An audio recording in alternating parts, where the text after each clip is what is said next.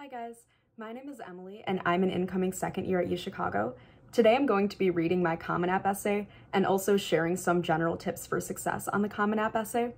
I recognize that this video is like a year overdue from when I started posting all my essays. So if you watched those videos and applied during the class of 25 admission season, then I hope everything worked out the way you wanted it to, and know that no matter what, you have so much to be proud of and are going to have an amazing and successful year no matter where you are next year. And if you're in the class of 26 or after, or a transfer student, then I hope that this video and my other videos are helpful. And as always, feel free to leave questions in the comment section and requests for future videos. Thank you for watching, and without further ado, let's get into it. Okay, so I chose the second option of the Common App essays, which was, the lessons we take from obstacles we encounter can be fundamental to later success. Recount a time when you faced a challenge, setback, or failure. How did it affect you, and what did you learn from the experience? And here's my essay. To motivate the speech team, our coach says, your state tournament may not happen in Peoria. How is that possible? Isn't state always in Peoria? From the moment I was assigned the event radio speaking as a freshman, to the final round at sectionals 3 years later, I had learned to explore my voice, fitting its every element to a multitude of roles, from presidential election reporter to sports broadcaster. Entering the sectional final, I cleansed my mind of any frustration because I knew the past 2 years of missing state had only strengthened my resolve. At the beep of my stopwatch, adrenaline pumped through my veins, and my words created a unique array of storytelling. The week's news came alive as the timer clicked down to the perfect 5 minutes. I channeled the euphoria I felt since my very first tournament and applied every element of tone, diction, and vitality I had polished. Then the news came. I had missed state by 1 place. As I reflected on the previous year's near misses, my mind slipped out of reality, and a familiar yet foreign sensation of numbness loomed over me. Critiques snaked through my mind. Surely I'd had one too many stumbles or breathed too heavily. The reality was worse. The microphone hadn't fully picked up my voice. A technical issue had left my vibrant performance confined to the broadcast room, not protected to the people who mattered. My mind was trapped in a carnival house of mirrors, and everywhere I searched for meaning, my distorted reflection stared back. As I struggled to peel my baggy eyes from the critique sheets, my dad shared a lesson from his meditation journey, a journey I had previously disregarded because I wasn't some 50-year-old experiencing a midlife crisis. He said, Emily, when you're disappointed in an outcome from something you're passionate about, don't detach from the activity, only from the result that is out of your control. Suddenly, my coach's insight and dad's advice began to make sense. Isn't it stupid to let one missed opportunity strip away the reward of performing? After all, I had succeeded in final rounds throughout my junior speech season and felt my energy radiate through my words and spirit. I stood at a crossroads. Should I wallow in a singular defeat or appreciate the many successes achieved through my involvement in speech? I had previously visualized success as linear, but in this moment of reflection, that line transformed into a scatterplot of experiences. Memories flashed before my eyes. Standing in front of a judge and 6 competitors hundreds of times had enabled me to calm my heart rate when playing a cello solo for an entire arena. Preparing my radio scripts under time limitations had translated to words flowing effortlessly during a grueling economic question session at the New York Fed Nationals. Performing my speeches passionately had inspired me to represent our community law firm in a presentation to donors. Treasuring the love of my teammates, who nicknamed me Radio Rebel, has filled me with empathy and compassion to patiently teach my young cello students. These moments in time, made possible by my participation in speech, have formed my core essence. I had been programmed to believe that hard work mattered only when it led directly to success, so I needed to search outside the typical sequence for closure. My journey can be a story without having a beginning, middle, and desirable ending. Meaning is in every moment, and cherishing the glow from within is its own reward in an ever-evolving story. As I enter my senior year, I've come to accept my state tournament may not happen in Peoria. Competing at state isn't necessary to appreciate the multitude of experiences speech has prepared me for in life. That said, I do hope the saying is actually 4th time's the charm. So that was my essay. So moving into the tip section of this video, so first I'd just like to touch on the general purpose for this essay.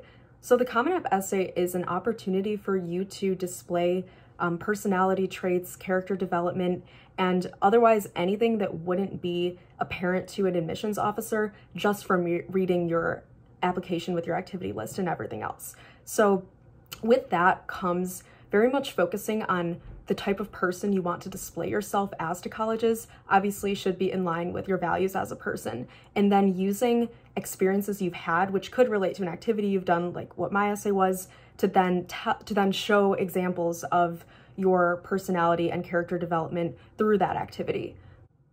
So with that said, the first tip I have is when you're brainstorming what to write about for this essay, prioritize experiences that you think will showcase the best parts of your character rather than experiences that you think will fit into one of the predetermined Common App prompts the best. So I did have an idea that prompt number 2 was probably going to be the one I would write about just because I felt it was the most impactful story I could tell. But my very, very first draft of this essay was not at all like the one I had written here. It was pretty much like a rant style of just words about speech and everything I'd felt, all the experiences that happened. It was very unorganized, kind of chronological just from start to finish, and it didn't really have a clear purpose. But doing that enabled me to pick out the parts of that were the most relevant to showcasing my character. And then from there, I saw that they very easily fit into prompt number 2. And then I just expanded on this aspect of how I grew as a person and what I learned from it.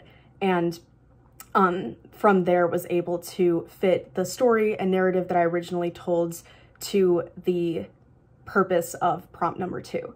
So generally, it's a good idea if you're having a hard time finding one of these prompts to do, just write an experience that's meaningful to you and then see how it fits into the prompts and expand on it from there, rather than limiting yourself to the prompts from the start. So kind of along similar lines, the second tip I have is that the takeaways of the essay are always more important than the plot. So while it's important to have a detailed plot, at the end of the day, that's not what the admissions officers are going to remember. They're not going to remember what happened to you. They're going to remember what you learned from it and what you're trying to say about yourself through this experience. And this applies to any of the prompts, but I also think especially to this prompt since it's very much a reflective how you grew as a person type prompt. So the way that I would recommend checking for this in your essay is that the climax of the plot should happen at the absolute latest halfway through the essay.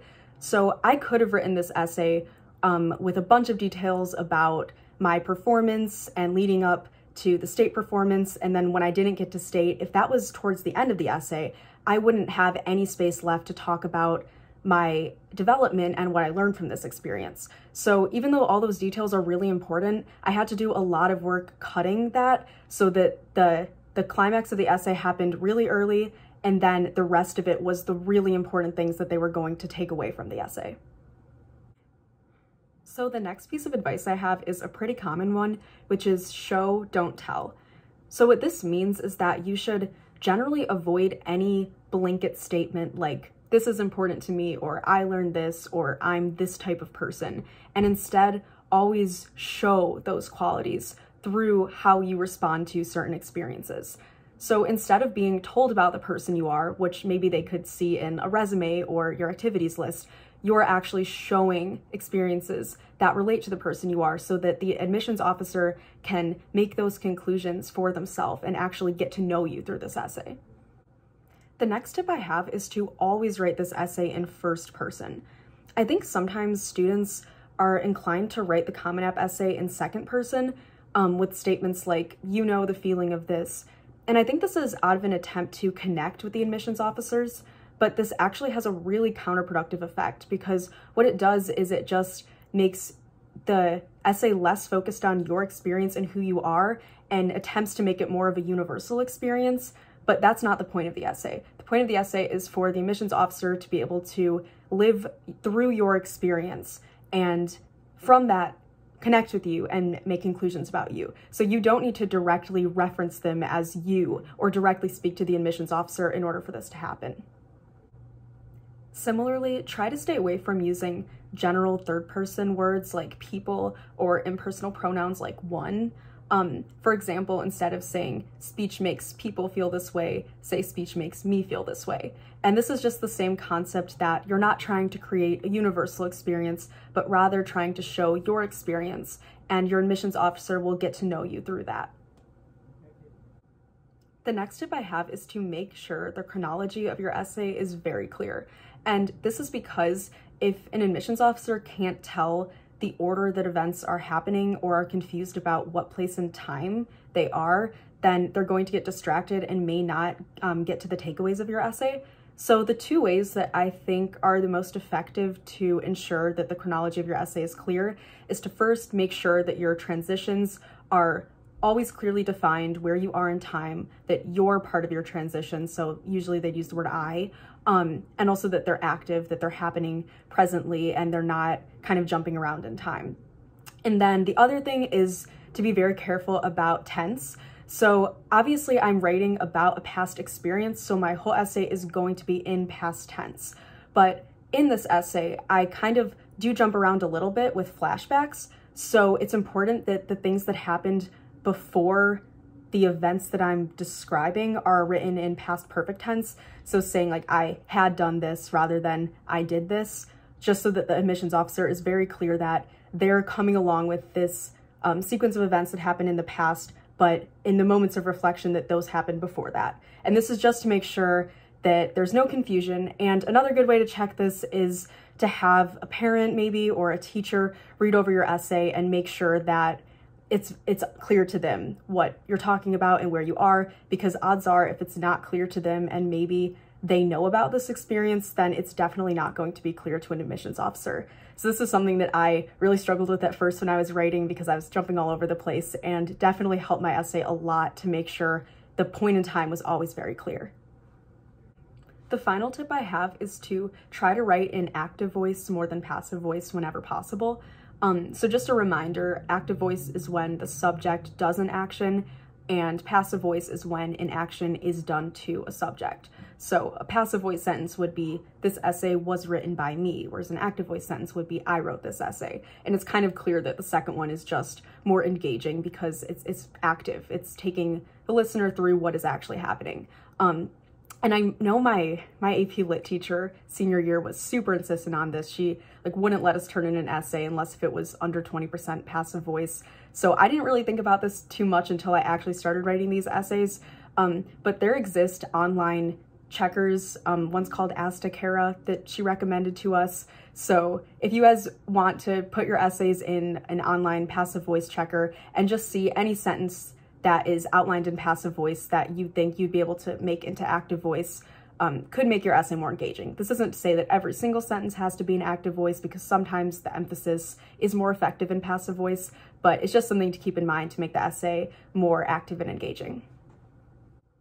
So that's it for this video. Thank you guys so much for watching, and as always, feel free to leave questions or video requests in the comment section.